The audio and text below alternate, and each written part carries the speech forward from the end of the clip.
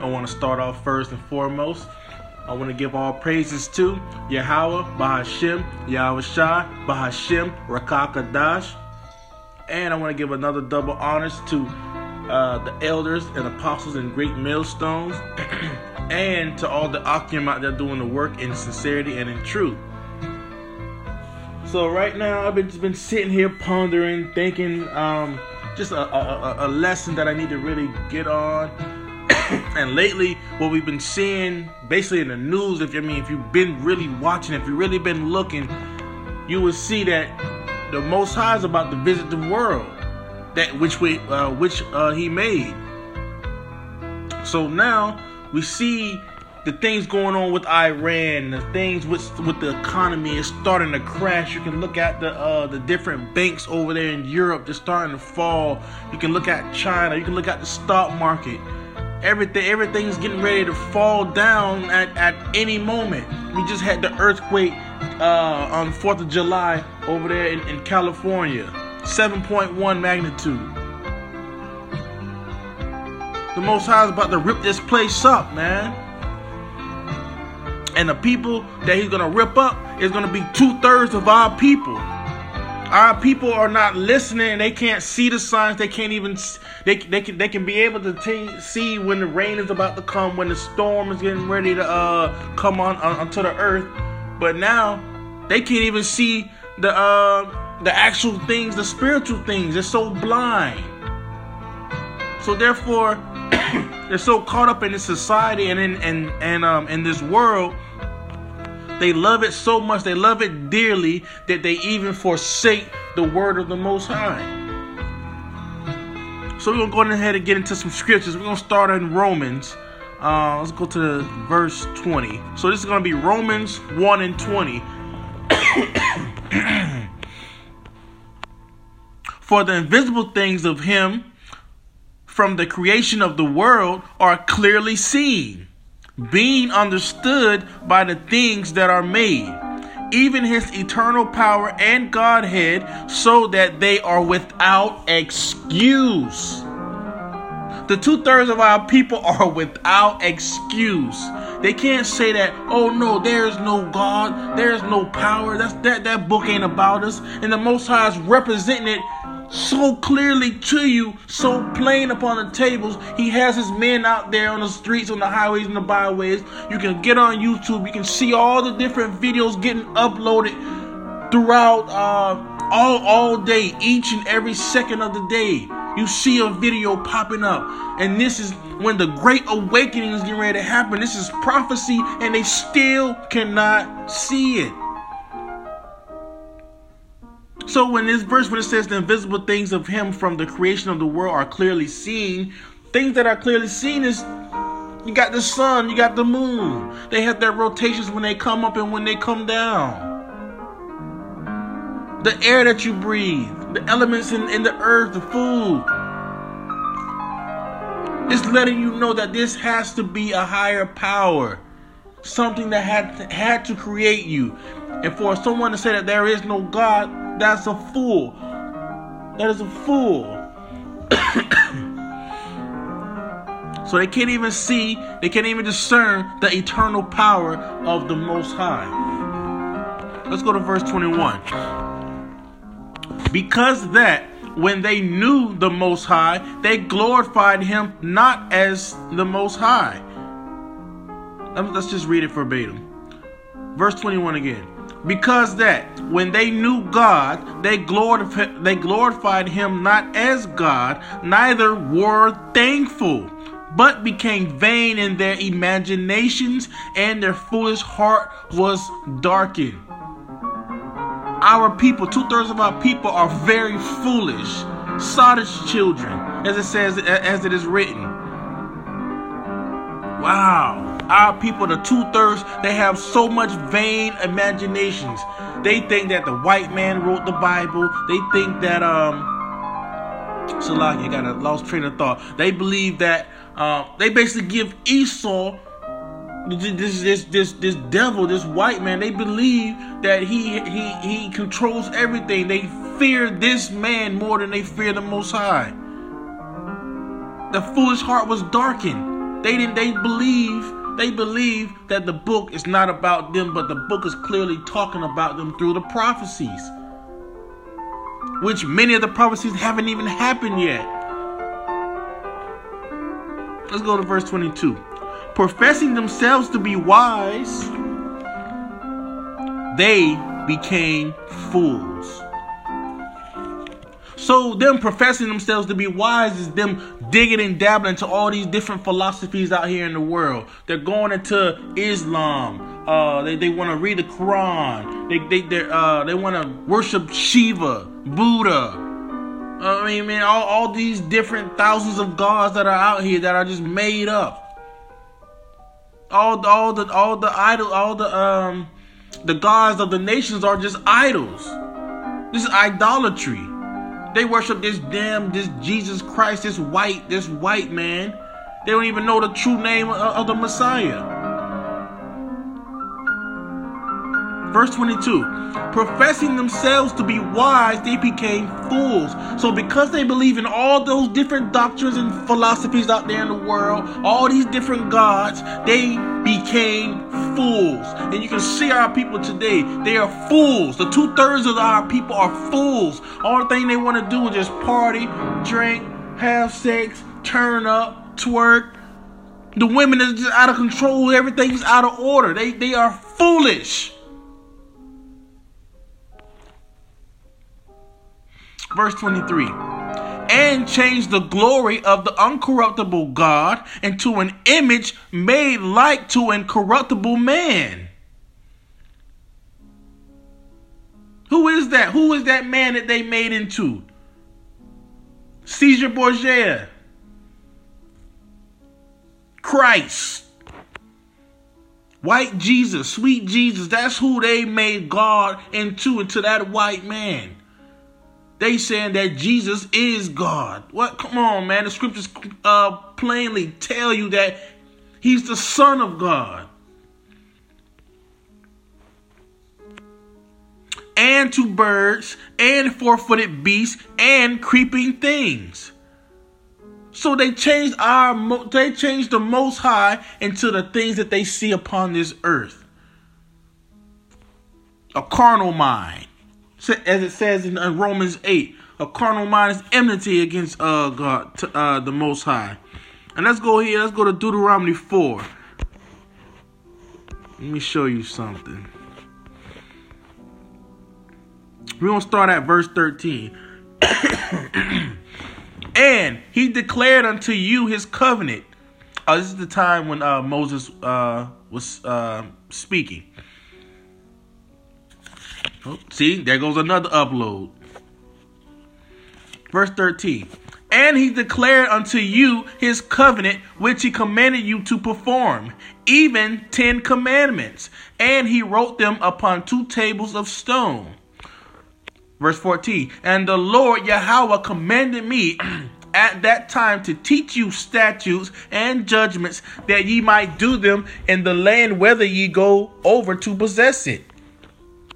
Verse 15, take ye therefore good heed unto yourselves, for ye saw no manner of the similitude on the day that the Lord Yahweh spake unto you in Horeb out of the midst of the fire. So this is the time when they were getting ready, when Moses took the people of Israel out of Egypt and walked them over and getting ready to go into the promised land. But they were in the wilderness at that time. All right. And this is Moses basically reiterating what was going on. Verse 16. Lest ye corrupt, because this is Moses still talking to the children of Israel. Salakia. Lest ye corrupt yourselves and make you a graven image, the similitude of any figure, the likeness of the likeness of male or female, the likeness of any beast that is on the earth, the likeness of any winged fowl that flieth in the air. Verse 18, the likeness of anything that creepeth on the ground, the likeness of any fish that is in the waters beneath the earth. And lest thou lift up thine eyes unto heaven, and when thou seest the sun and the moon and the stars, even all the host of heaven, shouldest be driven to worship them and serve them, which the Lord Yahweh thy power hath divided unto all nations under the whole heaven. So all the rest of so now let's get this into perspective now. This is all the other nations. This is why they have so many different gods out there. They worship so many things. They have 1,000 gods. It's well over 1,000. It's a lot. It can be millions. Anything that is on this earth, the people worship. Why? Because they have no power. They have no God. Those are their gods. The things that are upon the earth. All the things that the moon, the stars. Come on. They worship fish. They worship things that creep on the ground. These are what these nations worship. And the Most High divided that unto all the nations under the whole heaven. But unto you, Israel, verse 20, this is for you. This is the point. But the Lord Yahweh have taken you, the children of Israel, Salakia, and brought you forth out of the iron furnace to where you was made to work, slave for the Egyptians at that time, even out of Egypt, to be unto him a people of inheritance, as ye are this day. So are you all the way until this time to where I'm speaking? You are the Lord's people. You are his inheritance.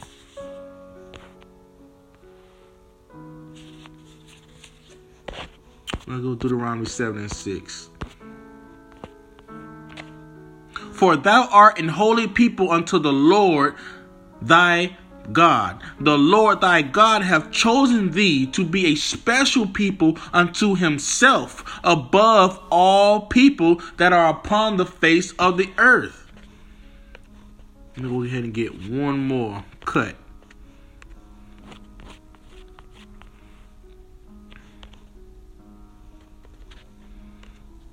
Maybe a couple more. And ye shall know that I am in the midst of Israel, and that I am the Lord Yahweh your God, and none else. And my people shall never be ashamed. One more. We're gonna go to Amos. I gotta drive this point down to the 2/3, and they still won't even hear it.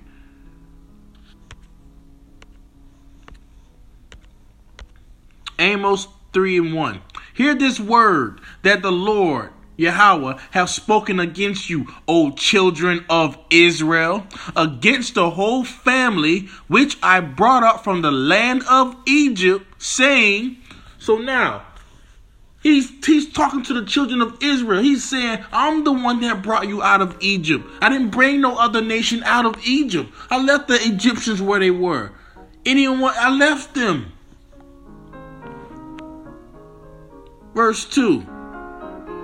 You only have I known of all the families of the earth. Therefore I will punish you for all your iniquities. So this is the Most High. He's saying, man, I'm going to punish you. I gave you the tables of stone. I gave you the judgments. I gave you the statutes, the law. I gave everything to you. You made the covenant with me and with Moses. It was you.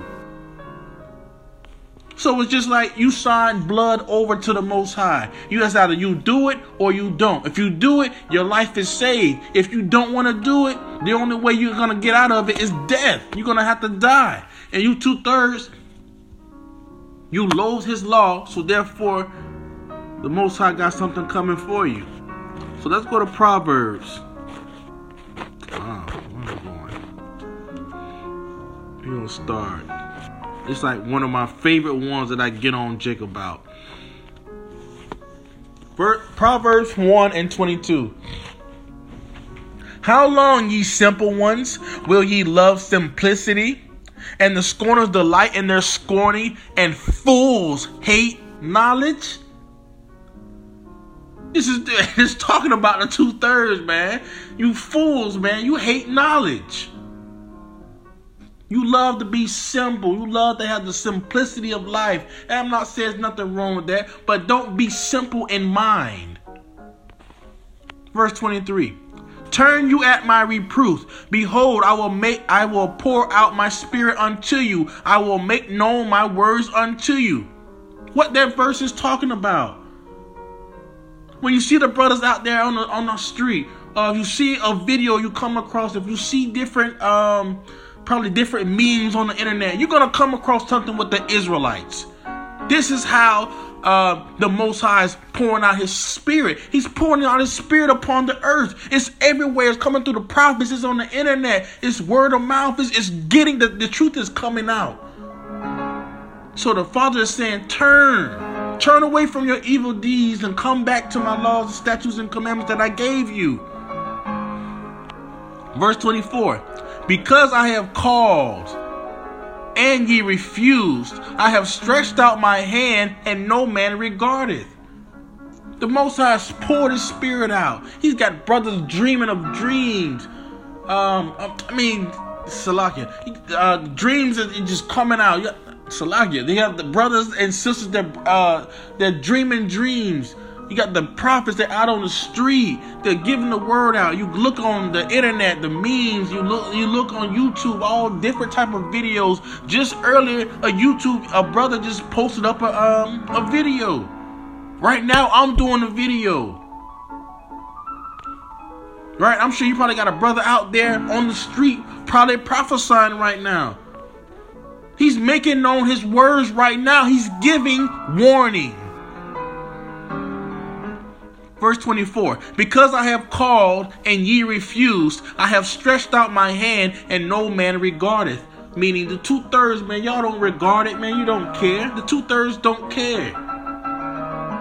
Verse 25, but ye have set at naught all my counsel and would none of my reproof. Verse 26, I also will laugh at your calamity. I will mock when your fear cometh. So the Most High said, right now, you can walk around, you can be foolish, you can do all the things, whatever you want to do. Be out there, be worldly. Just know, when the calamity comes, I'm going to laugh, I'm going to mock you at that time, because you mocked my prophets. Verse 27.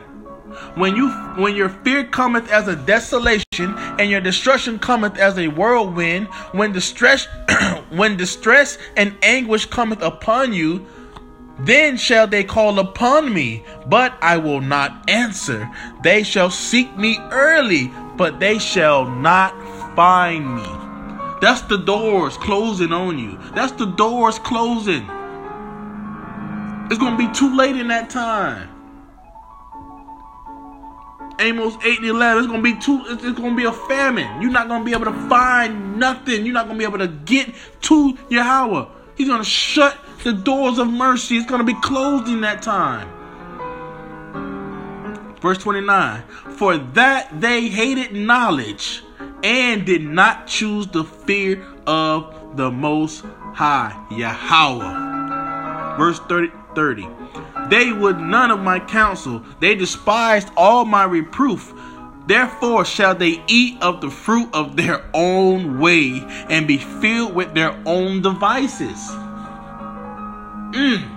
So if you're out there, you want to do sodomy. Sodomy. You want a man, you want to be with another man, or you're a woman, you want to be with another woman. The Most High said, okay, I'm going to leave you to that. I gave you a law stating that you shall be killed, and you don't do it, guess what? That's your judgment. You're going to eat of that. You're going to eat of the fruit of your own way. Everything that's contrary to the doctrine of life, you will die the death.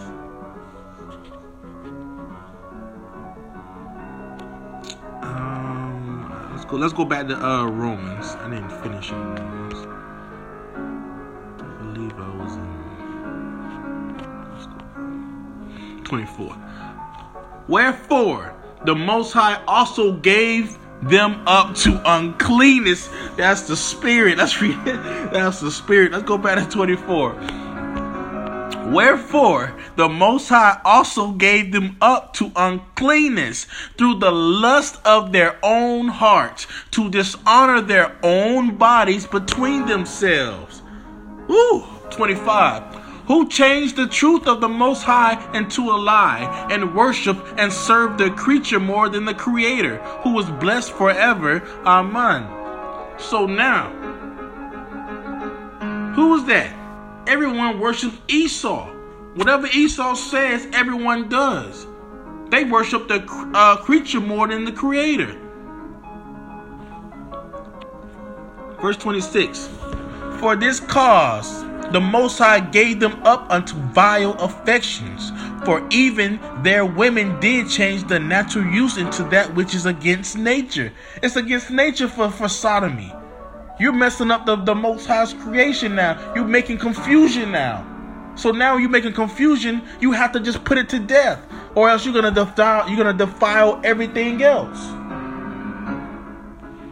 Such as so that you see today. Everything is just out of order.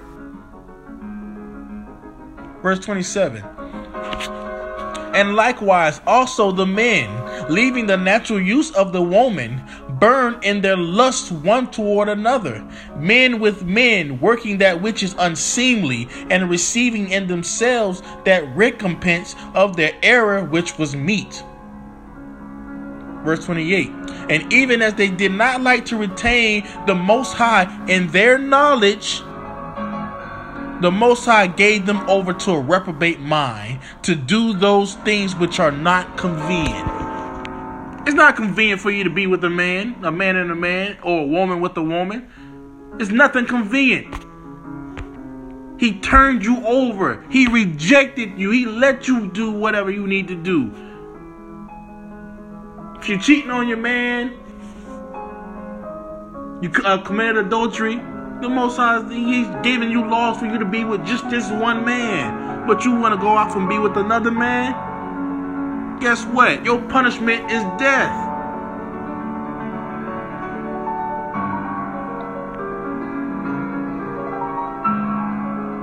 Verse 28. I think I just read that. Verse 29, Salakia. We're going to read 28 again. I need to get that into the 2/3 heads. And even as they did not like to retain the Most High in their knowledge, the Most High gave them over to a reprobate mind. Meaning you can't even discern good from the, you couldn't even discern the good. You think you're doing everything good, but really you so in wickedness you can't even see that you're not doing good. To do those things which are not convenient. It's not convenient for you to do those things. Verse 29. Being filled with all unrighteousness, fornication, wickedness, covetousness, maliciousness, full of envy, murder, debate, deceit, malignity, whisperers, backbiters, haters of God, despiteful, proud. Most of our people, come on, 2/3, boasters, inventors of evil things. That means their thoughts in their mind is continually evil. Disobedient to parents, without understanding, covenant breakers, without natural affection, implacable, unmerciful. Our people, man, I can step on one of a 2/3 foot. They ready to blow my head off because I missed and stepped on their foot. But guess what? The white man can go ahead and step on it and say, I'm sorry. He'll let them walk through. They're unmerciful against their own people. This is why the Most High got to put them to death, man. I don't feel sorry for them, man. We're trying to tell them. We're going throughout the streets. And we're going in the streets. We got the signs up. I mean, the Most High Spirit is poured all around the earth, but they still can't hear it. They still can't see it. Yeah, man, I got a couple more scriptures coming for you, man. Coming for them, man. The 2/3, man, they gotta go, man. They gotta go. They really holding everything back. Verse 32. Who knowing the judgment of God, that they which commit such things are worthy of death, not only do the same, but have pleasure in them that do them. They have pleasure in doing those things. They have pleasure of being full of envy. They pleasure. They love to murder their own brother. They hate the Most High. They despise. They're proud boasters. This is 2/3 of Israel. Destroy. Hosea 4:6. They are destroyed for a lack of knowledge. Let's go to that. Let's go to it.